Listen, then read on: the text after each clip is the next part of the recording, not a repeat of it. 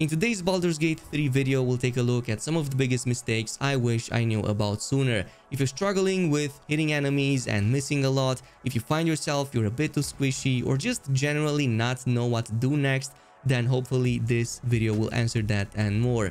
Now, one of the biggest things most people struggle with is missing their attacks, and that is because you don't have advantage against your targets. Having advantage against enemies is this game's way of increasing your hit chance by essentially rolling 2 dice instead of 1 and taking the higher number.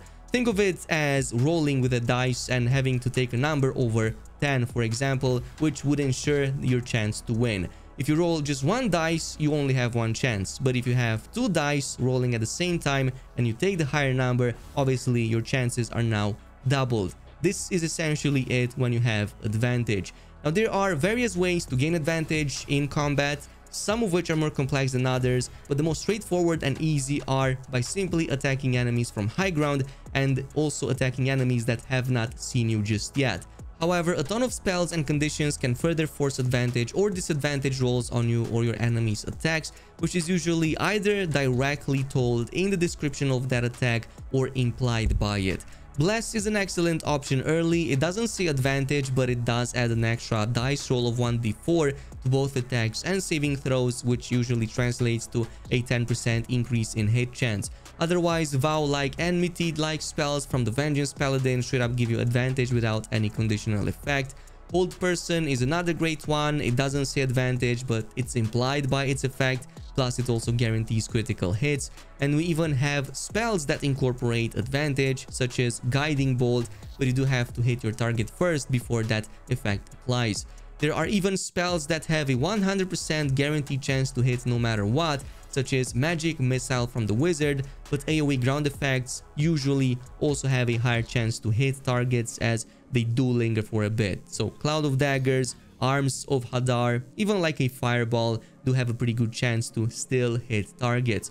But you also don't want to be at a state of disadvantage yourself, since that ends up doing the opposite of gaining the advantage, which is reducing your chance to hit your targets. A common source of that is the threatened debuff, which is why you're always going to want to keep your ranged attackers from a distance and also have the high ground on top, so that you gain that advantage and also have higher chance to hit them without being at a state of disadvantage. Obviously, there are plenty more in there that you can simply examine to see the effect that they give. The only other major one that I would say is also common is to make sure that you don't have your vision obscured, you're not being blinded, and generally can see through darkness. This is where something like Dark Vision, the passive that a lot of the races get at the start, is very important. Otherwise, if you go with one that doesn't have it, use a source of light to brighten up the area and as such see your targets better. The next tip, even more important to avoid squishiness and to make enemies miss you more, is to focus on armor class, which please don't confuse with having to equip the beefiest plate armor, because that's not how it works, and many times it can be detrimental if you don't have the right proficiencies. So AC or armor class is just there to calculate how likely you are to get hit or get missed based on a dice roll. So the higher the AC a target has, the higher the attack roll an enemy has to make in order to hit them. Otherwise, it's going to be a miss. Say I have 19 AC on my main character. The enemy has to actually roll the dice on an attack to be 19 or higher to even hit me. You can of course even reach high levels of AC without ever needing any armor for that matter, as this is a function of class and proficiency. So let's go over how AC is being calculated. All characters get a baseline of 10 AC when not using any armor, on top of which we will then add your dexterity modifier. Every 2 points of dexterity over level 10 provides 1 point of AC. So if we have 14 dexterity with no armor on, that would mean 10 plus 2 or 12 total AC. For light armor, it's the same dexterity modifier. However, you don't get the 10 base AC, but instead we will calculate it by the AC provided by the armor. Otherwise, the calculation is exactly the same.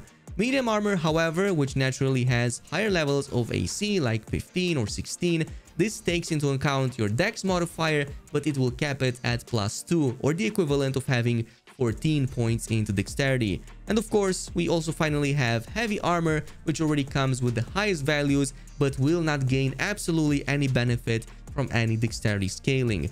Obviously, you will need to have proficiencies with these armors that you equip, otherwise you're just gaining huge penalties like constant disadvantage or not being able to cast spells.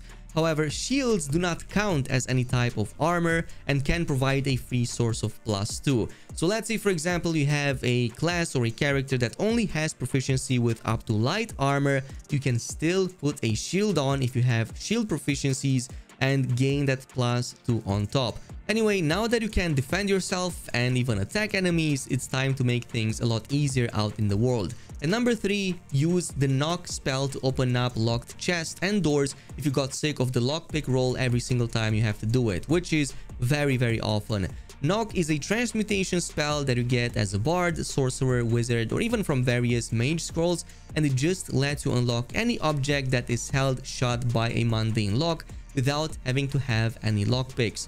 This means about 90% of the treasures and doors that you find out in the wild, you don't have to play that mini game and waste time. Just do a fast knock, open it, and move ahead. By the way, another quick tip: if you find a chest that you somehow cannot open now because you don't have the tools, you can simply put that in your inventory or send it over to your stash and have it open later on at your camp. It will make you a bit more heavy, so be careful to not get over encumbered, but it's a better way than leaving a potential great treasure behind just because you don't have the tools at hand. At number 4, the usefulness of the non-lethal combat mode cannot be overstated, as it can present a number of very strong advantages, especially if you want to get some extra free items from pretty much any vendor. So you can toggle this from the passive tab on your skill bar, and this is going to instead cause your melee hits to only knock your enemies unconscious without killing them. So it won't work on ranged attacks nor spells if you read the remaining tooltip, but it does on the melee hits. This can be extremely helpful if you're playing on a non-lethal playthrough, or even more if you want to get the extra loot without paying. So for example, if you kill a vendor, you can no longer take most of its stash, only like a couple of items, plus you completely lose access to it and will no longer be able to sell it anything from this point on. However, if you knock it unconscious, you can have access to a lot more items, usually one of each of anything above uncommon quality that it used to sell, and you can just grab that for absolutely free. Even the items that you previously sold to this vendor, you can just retrieve them all without any penalty. However, there is going to be one disadvantage, which is the fact that they will be pissed at you once they come back, because if you take a long rest, they will just recover but will remember you. However, just giving them a bunch of useless items eventually will make them forgive you.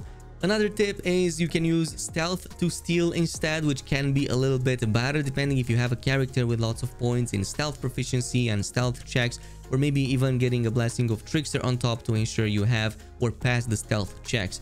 So you can use this plus invisibility to sneak behind any vendor and then just pickpocket them right away. This will not immediately make them hostile if you succeed, but this will let you grab one item at a time if you really want one without paying. There is going to be a roll for it, and you have to roll the dice higher than whatever that roll is. So the higher quality or more expensive that item is, the higher the roll is going to have to be, and you will see by the line if your chance is high or small. So the more that circle is being completed around the dice, the more chance you have to succeed. Otherwise, if it's in the red, you're going to have a pretty tough time to get it. At number 5, we have inspiration points, which is how you get to reroll dialogues in case your dice roll fail, but it also provides a lot of extra XP, which is why you might notice some of your teammates leveling at different paces compared to the others. And you get these by completing the background goals you find in the inspiration menu. Every single background, as in the ones that you choose at the character creation screen, be it your own or your party members, has its own set of inspirational events. These can range from simple combat actions like resurrecting somebody or defeating a number of enemies in a single turn, to random things out in the environment, all the way to important story moments and decisions that you take. Like for example, how you choose to deal with the druid grove or the goblin leader situation at the start. However, inspiration points cap out at a max of 4, and everything over 4 is going to be converted into extra experience, so there's no benefit into hoarding these. Use them whenever you fail a dialogue check. By the way, for certain dialogues, you can also gain advantage from various abilities. So if you use Thaumaturgy and you go with the intimidation option in that dialogue, you get 2 dice rolling at the same time instead of just 1. So basically, that's how advantage works. At number 6, don't make the same mistake and rush through the content, leaving zones too early and going to the next chapter too soon.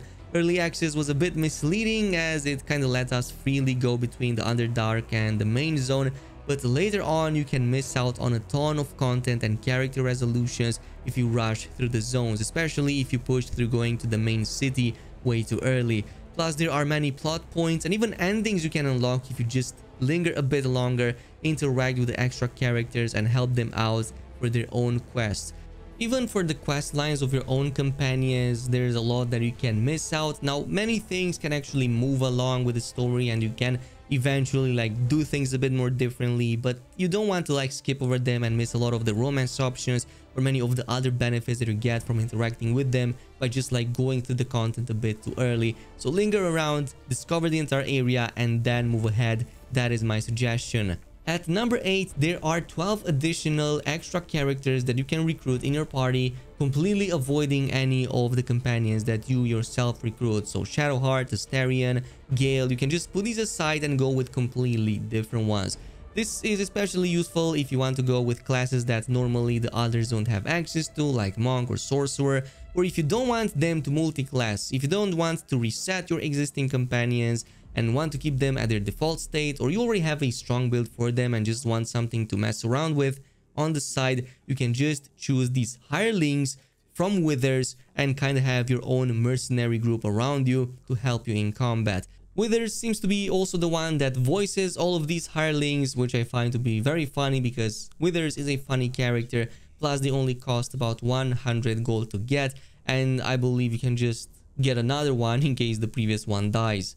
And finally, 2 quick tips that didn't actually deserve their own spot. One of them is to constantly use Speak to the Animals and Speak to the Undead. They are absolutely very useful role-playing mechanics to use. They also provide additional information about certain quests. Let's say you do a mission in which a certain character is dead. You can actually reanimate that corpse and ask him questions, which many times can help you to solve a problem that you have during that mission. Or maybe you go in a place, there's a bunch of animals, you can speak with them and they will tell you things that normally you would need to investigate or find out on your own. They can help you a ton to point you in the right direction, which is why I recommend to always have him on the bar, or at least some kind of druid or other class that does incorporate these from early on. You can of course check my other video that I made on the perfect starts in Baldur's Gate 3 if you want something a bit more hands-on, or otherwise check out my previous Paladin guide that absolutely wrecks everything if you decide to play with that class. Thanks so much for watching and until next time.